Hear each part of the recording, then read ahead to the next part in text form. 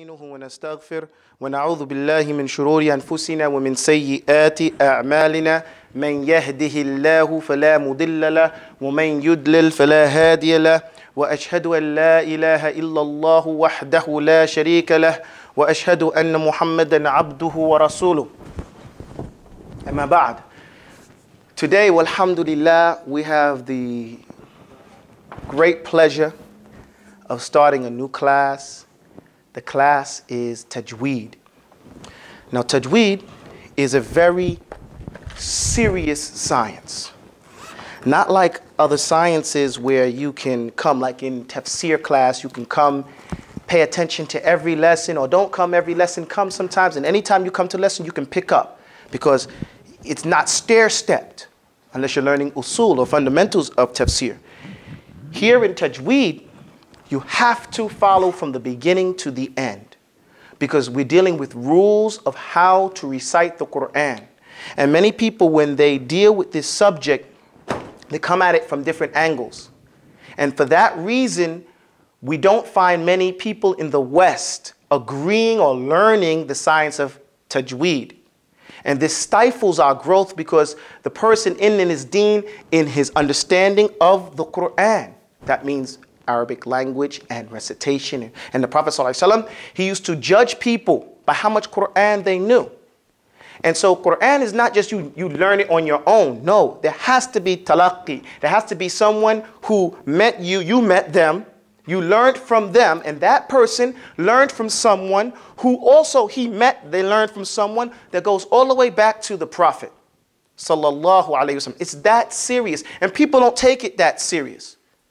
So when someone teaches you Quran, they can't have studied it on their own. There is no such thing. You can't pick up a book of Tajweed and say, I'm going to study Tajweed, and after I read this book or I watch this video, now I know Tajweed. No, you have to meet the person. He has to look at you. He has to touch you, even if he doesn't look at you. One of my teachers in Egypt was blind. We used to sit close to him until we touched our leg to his leg, and he would listen. He was blind, so he could listen and hear if we pronounced the words properly. And the reason why he would make us sit close, so he can hit us. You know, and sometimes we would play games with him, because he was young, he was around our age, you know, so we would sit behind each other and slide one student in front and recite, and the other guy get hit. You know, we used to do this game like that. However, the science of Tajweed is serious. That's the point.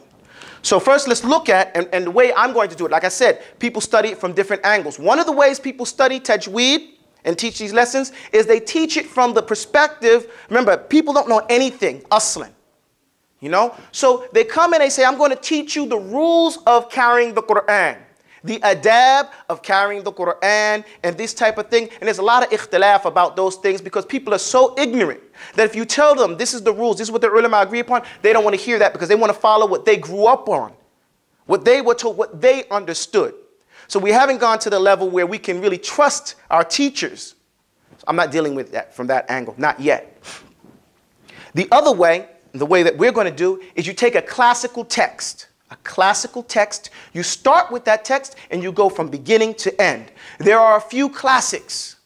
The one that we're going to begin with is the baby book. It's a classic, or a primer text, is a beginner text that all other texts rely upon. All these other modern books that we have, Science of Tajweed, this, that, and the other thing, Faydur Rahman, Fi Ilm Tajweed, Al-Quran, all these things, all these books are based on another book. I call it Jamzuri. Tuhfatul Atfal is the name of the book, or the text. A small gift to the babies. And here, baby doesn't mean in age. It means a baby in Tajweed. You understand that? So, first let's understand what the word Tajweed means. We break down the word. It's Tajweed. In Arabic, ta, jim, waw, da. Tajweed. The ta and the ya are not aslan.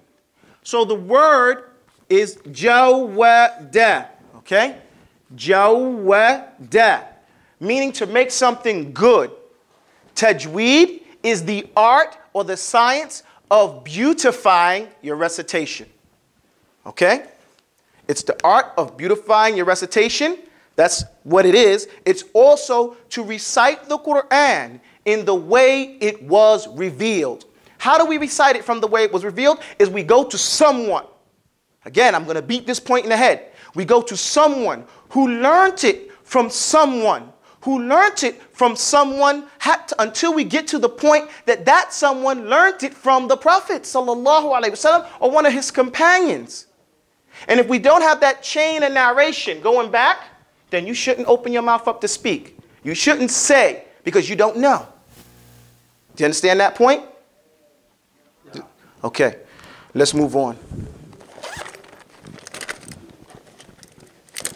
I'm pulling directly. Usually I don't use books to teach with.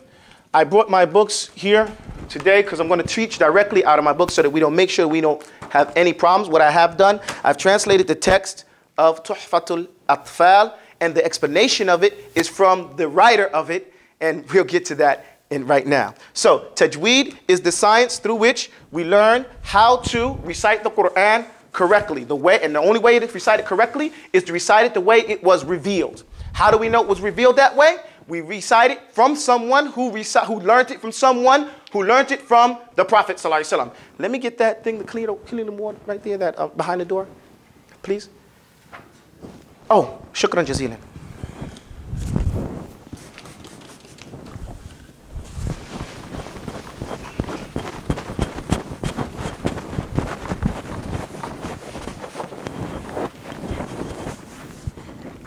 Okay, now the name of the text is called Tuhfatul Atfal, a small gift, a gift.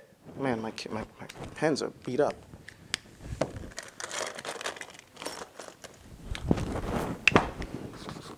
A gift to the babies. Okay, now the way we're going to do this, I'm going to go line by line in the text and explain it to you. And you will have to, in this text, we go through the text. You write down the text, you memorize the text, and you memorize the explanation that's given to you. You don't exceed that, and you don't delete anything from that. And when you teach it, you give what you learned directly from somebody. Okay? Now, if you're reading a book, you have to confirm what you read in books and what you learn off videos from somebody. Aynan bil ayn, eye to eye, somebody that you met, that you trust to teach you this thing. And they have to give you their word that they learned it from somebody who learned it from somebody who learned it from the Prophet sallallahu alaihi wasallam. Illa, without that, then you shouldn't study from them. Do you understand that? Because they don't have a right to tell you what Allah's messenger, how he recited it. Okay? So, the name of the book here is Fathul Aqfal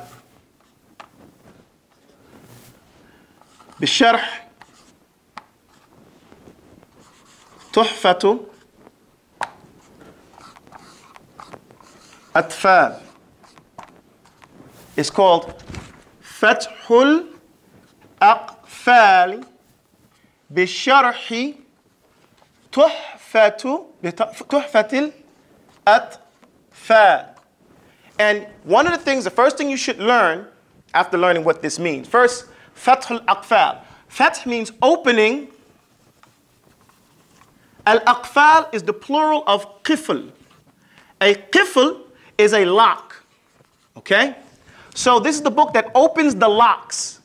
Okay? So the lock opener, or the thing that opens the locks, what is it? An explanation